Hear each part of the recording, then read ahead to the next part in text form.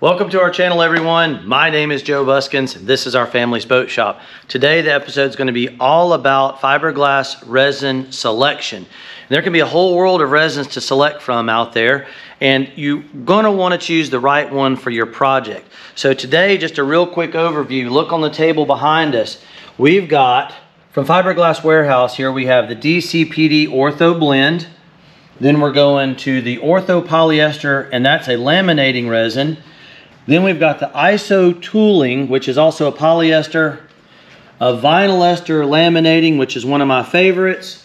And then we've got an epoxy on board today. So we're going to do a full spectrum of, basically, I'm going to walk through the pros and cons of each of those. We're going to actually mix up a little batch of each and show you how well it wets out the 1708.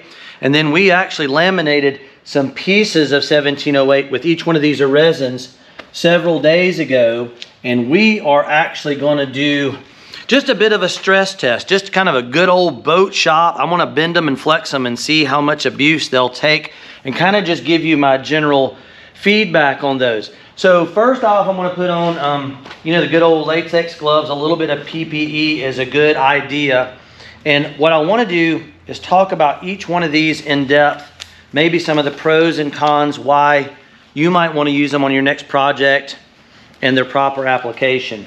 So the first one we're going to be talking about is the DCPD Ortho Blend. Now, this is a resin you are probably going to find a lot of times when you go to your local auto parts store or your boat repair local warehouse. That is probably going to be one of the resins they're going to have. And most of these resins, to me, you're looking at kind of from least to most as far as strength and cost is the way we've got this table set up. Now, there are a lot of production boats that are built out of DCPD blend resins.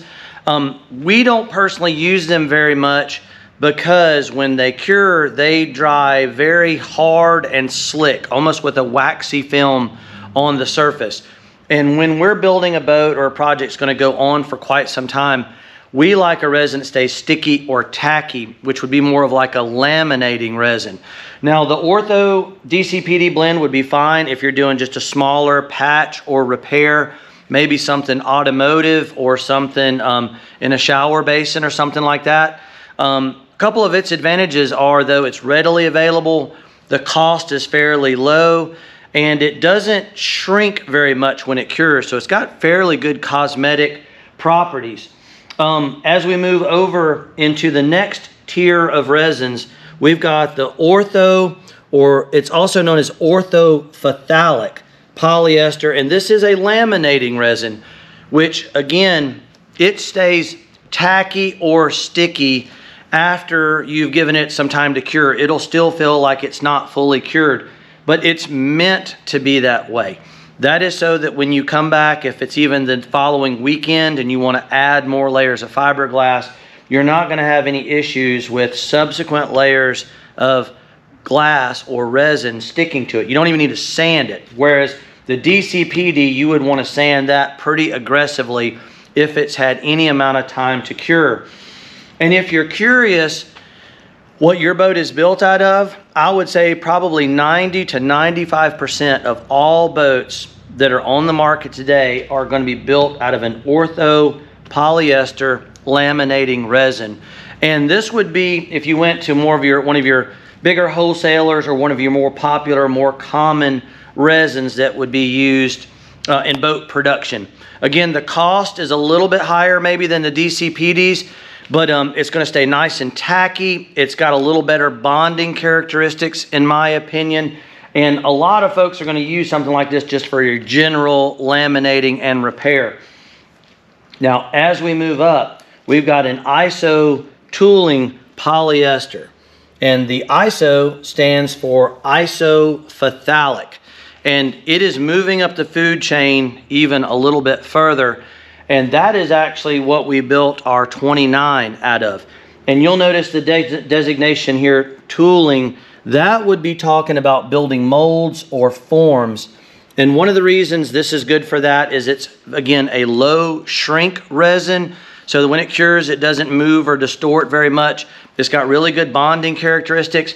And in all of our demos, like if you guys watch some of our how to fiberglass over plywood, like in this sample piece, this video that we did, this sample piece went real big, fiberglassing over plywood.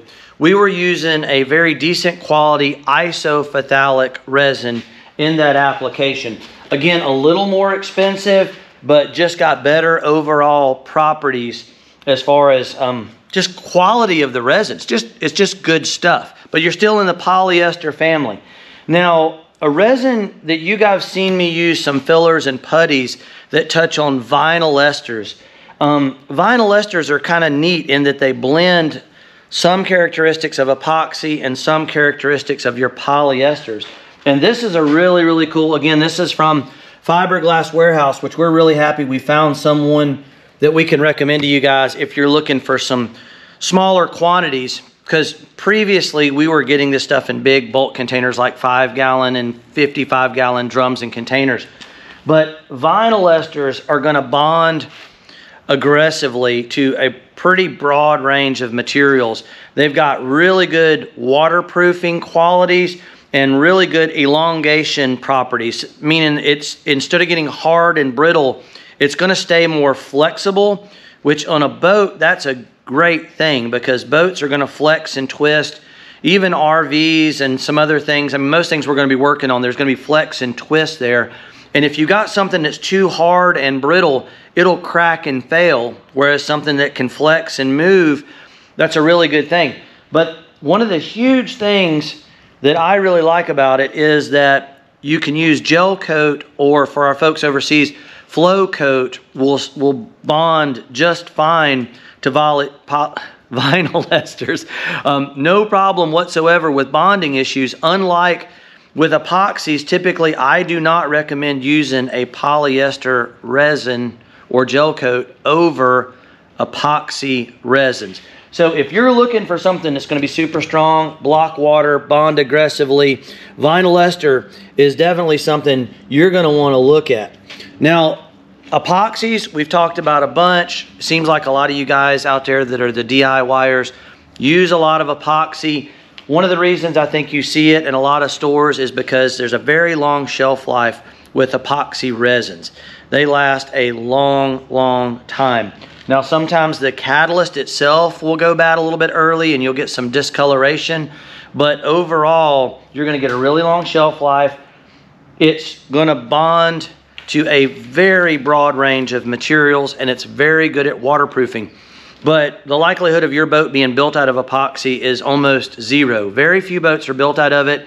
It's used mostly by boat builders in special applications where you're trying to bond hardware down, or you're really sealing and waterproofing something. And one of the reasons is it's because it's the most expensive. It seems like epoxies tend to run around $100 a gallon for the most part. So what I'm going to do, I'm going to catalyze some of this resin now, folks, and we're using the good old, the Norox 925. This is also known as MEKP, or methyl ethyl ketone peroxide. And you guys, if you're following the channel, seen some of our stuff, I like to add a little bit of the red dye to our catalyst, and we're using one of the little squeeze bottles. And then that way we can see when we have thoroughly mixed our catalyst into our resin. So generally speaking, you're gonna need about 10 or 12 drops per ounce. And that's about what we've got here, is about an ounce. And I'm gonna wing it a little bit. I'm gonna see, let's see here, come on. That's probably good. A little bit in each one. We should be good there. That might be a little on the hot side. Always want to wear eye protection, folks. And you'll notice I'm using the MEKP on everything that's polyester and vinyl ester. And you can see one reason I like the dyed catalyst is you can see when it has been thoroughly mixed. Now, a lot of companies recommend about 2 minutes of mix time, especially for your epoxies. Same deal. And if you guys, now this is a good time to ask you folks, if you're enjoying and you appreciate the effort we've been putting into these videos, you can hit that like button. Give me the thumbs up. That really tells the YouTube algorithm we're doing a good job. And if you want to share this video, if you have other social platforms that you frequently use and you think there are other friends and family and other boaters out there, we want to do more of this. And as the channel grows, we can do more of it. Now is also a good time to thank everyone for your support. The channel has been really growing, and it's because of you guys. And the more you guys watch, the more of this stuff I can do. So thank you from the bottom of my heart. I really appreciate you guys taking the time to check out the channel. All right, so as soon as all of these are mixed, we're gonna do a little wet out, and then like I said, we're gonna follow up, and I'm gonna put some of these sample pieces we made the other day through their paces. Now, this is a 4-to-1 epoxy. We've got the hardener here in the background, and what I've done, I went ahead and poured up a couple ounces there, and we're gonna bring it up from 2 to the 2.5 ounce mark. And about there. Should be right. Now, one of the pros of epoxy for a lot of people is that it doesn't smell as strongly as the polyesters and vinyl esters. They have a stronger smell, and that is because they are styrene is the solvent used within those. So I'm gonna mix these just a moment. Usually, again, about 2 minutes on the mix time for these is gonna be the way to go, and then I'm immediately gonna jump right back. I'm gonna let these stand for a second, and we're gonna start wetting some of this stuff out a little bit. All right, so here we go, folks. We're going now with the DCPD Ortho Blend, and I want to show you guys. My cameraman can zoom in a bit there, and I've got a bit of wax paper underneath there, and we're just going to saturate that and let you guys get an idea of how well this material takes the resin, and the time it takes to get it saturated is relatively quick. Now, that is one of the things I have noticed personally, is that most of your polyester and vinyl esters tend to wet out a little easier than your epoxy. A lot of times your epoxy is going to be a little thicker in nature. Yeah, zoom right in there, man. Give you guys a bird's eye view up close and personal there. That ortho polyester wets out really nice. And again, this is what most boats are built out of. High likelihood that is what, here goes with the ISO. This is what our 29 is built out of. Very good material. Covers a broad spectrum of applications. We're just using a brush. Obviously, you guys have seen me use a 3/8 snap roller, and then a lot of times afterward you may want to use a little small fin roller to work out the air bubbles.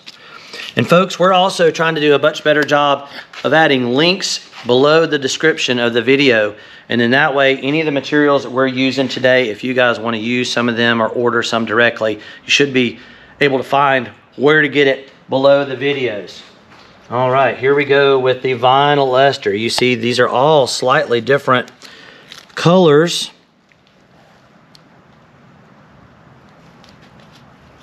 Vinyl ester is good stuff, man. It's a neat resin that I just don't think a lot of people are aware of. And I think once you've used it, there's a high likelihood that's going to become one of your go-to materials. Yeah, there you go. Very nice. And if you're new to fiberglassing, many times you can put some of this resin in the laminate and let it stand or sit for just a few moments, and it'll kind of draw in there. It'll soften up some of the binders in the material, and you're going to get better saturation if you just give it a moment. And then sometimes we'll come back with a little more material. All right, here we go with our epoxy. And all of these are good materials. They have a place. They each have an application. Sometimes when people ask what is the best resin, it's just hard to say. I often think, if you were thinking of, say, metals, for example, aluminum is great. There's an application for it in the marine environment. And stainless steel is really great. And you think even in the aircraft world, like titanium, for example. But there's times when you could not justify, even if titanium is lighter and stronger than the other materials, the cost would make it prohibitive in some applications. So even though it's really, really good, you may not always want to use or have to use what is the most expensive. So here we go. You can see that everything is wet out. They all wet out very nicely. The epoxy is a little bit thicker there, and it seems like it takes just a moment more for it to penetrate or saturate. But let's start back here with the DCPD. Now again, folks, we laminated some 1708. So from the same roll, same batch, all the same materials. And I'm just kind of curious, as far as flexibility, you've got good flexibility. Starting to hear a little cracking there when we really roll into it. And I'm just going to put it under a load and see. I mean, it's taken quite a bit. Look at this, guys.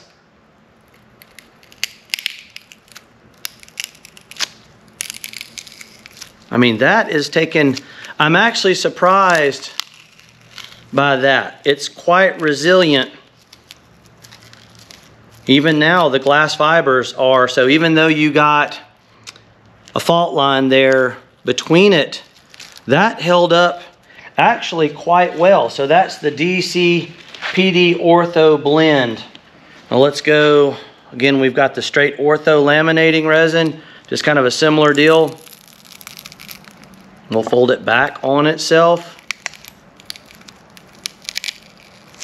This feels a little tougher. If you guys can see, it's putting up a lot of resistance. There we go. I mean, but man, the mount, anything you guys build, that would be a lot of stress. That's actually quite good too. I'm overall pretty pleased. And most of the time, you know, if you're building a boat, like the bottom of our 29, there are 10 layers of biaxial material on the bottom. So it gets exponentially stronger. This is going to be your ISO.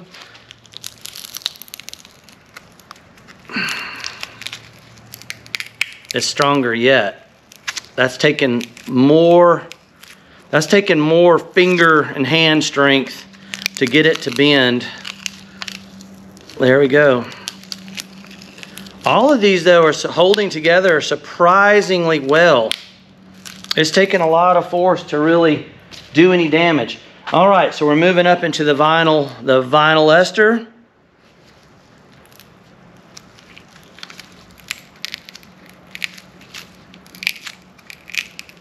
All right.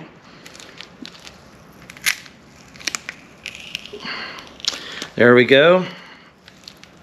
That's taken a good bit of power to damage as well, but you can see we don't have failure even with bending it back on itself completely. And then we've got the epoxy. This is there are brands out there that are very, very popular.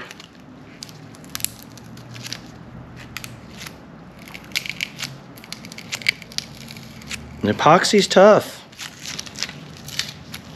But then on the back, that's interesting. It took a lot to bend it initially, but then we got a little bit more fracturing than some of the others after working it back and forth a bit. So, you know what? It's interesting, folks. Pretty similar in the way all of these behaved, even when you bent them back on themselves and work them back and forth. You know, the material still wants to stay intact. Now maybe I could do, that's a basic test, just so you guys can see with your own eyes.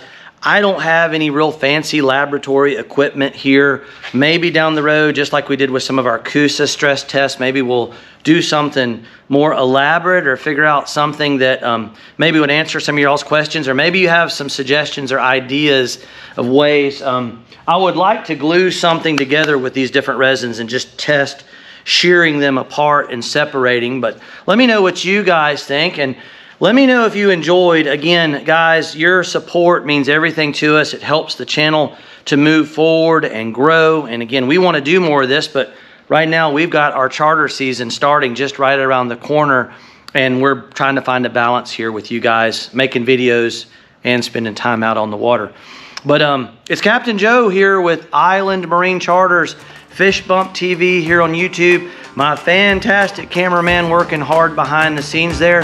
And as always, we will catch you guys next time out.